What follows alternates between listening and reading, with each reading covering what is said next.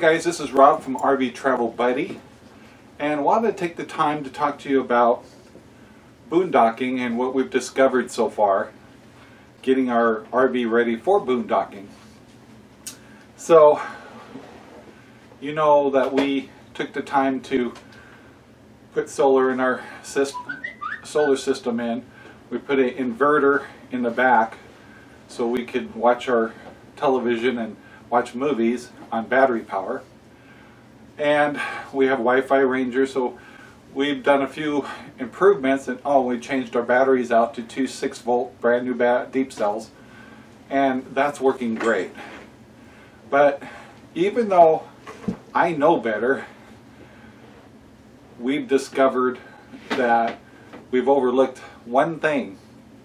Is we have about a dozen cameras, and we have support equipment to go with that, not to mention a Wii booster and some other things.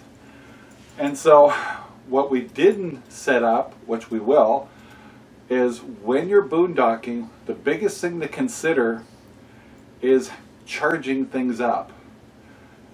We've had no trouble with lights, we've had no trouble with power whatsoever, but not having enough outlets or a place or a station to charge everything up. And we have a lot of things. We have things for our dog. We have electronic collar. It's a buzz collar, by the way. It just buzzes. We have a cat that hides behind the television. How about that, huh? Pretty secret. Good timing, cat. We have several other things other than just phones that need to be charged up. So what's happening, I thought I'd show you, is a wiring nightmare.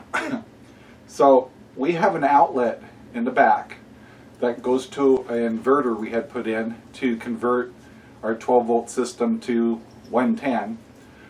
And so we had to run a cord from that plug to another plug so we could plug in. Let's see, this is our this is our cell phone